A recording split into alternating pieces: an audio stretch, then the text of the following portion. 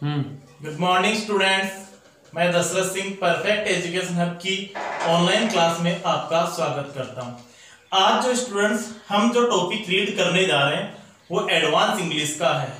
ये जो मैंने वर्ड लिखे हैं आपके सामने वो सारे के सारे वर्ड एज से रिलेटेड है। बहुत ही एग्जाम के पॉइंट ऑफ व्यू से देखें तो बहुत ही इंपॉर्टेंट वर्ड है। हर एग्जाम में ये वर्ड रिपीट होते रहते हैं। तो पहला वर्ड देखते हैं। पहला जो वर्ड है वो है डेनेरियन। A person between 10 and 19 years old. ऐसा व्यक्ति जिसकी उम्र 10 से लेके 19 के बीच में होती है, उस व्यक्ति के लिए वर्ड यूज किया जाता है डेनेरियन। Second word is वाइसनेरियन। ऐसा पर्सन जिसकी एज 20 से लेके 29 के मिड में हो, उस पर्सन के लिए यूज किया जाता है वाइसनेरियन। Next word is ट्राइसनेरियन। ऐसा पर्सन जिसकी एज 30 से लेके 39 के बीच में हो, उस पर्सन के लिए ट्राइसनेरियन। Next word is क्वेड्रेजनेरियन।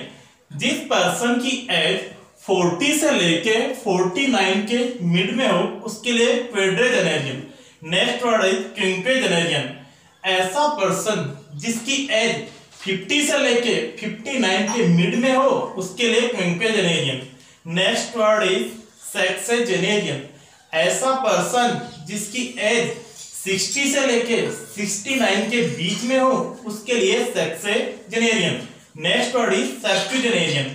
ऐसा पर्सन जिसकी एज 70 से लेके 79 के मिड में हो, उस पर्सन के लिए सेप्टुजेनेरियन। Next word is octogenarian. ऐसा पर्सन जिसकी एज 80 से लेके 89 के मिड में हो, उस पर्सन के लिए octogenarian. Next word is नोनाजेनेरियन।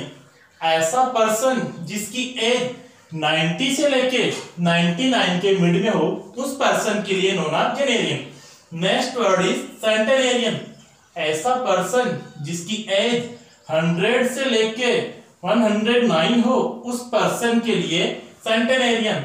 And last word is super सेंटेनेरियन।